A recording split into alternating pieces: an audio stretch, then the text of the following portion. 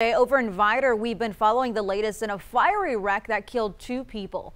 Tonight, investigators tell us they're interviewing witnesses to find out why a man was driving the wrong way down I-10.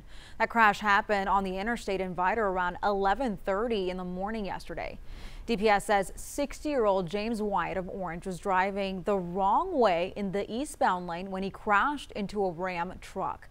It caused a chain reaction and 2 other cars were also hit. Wyatt and a passenger in the Ram, 53-year-old Dolores Munoz, died at the scene. The Ram truck driver was taken to the hospital. That person is expected to recover.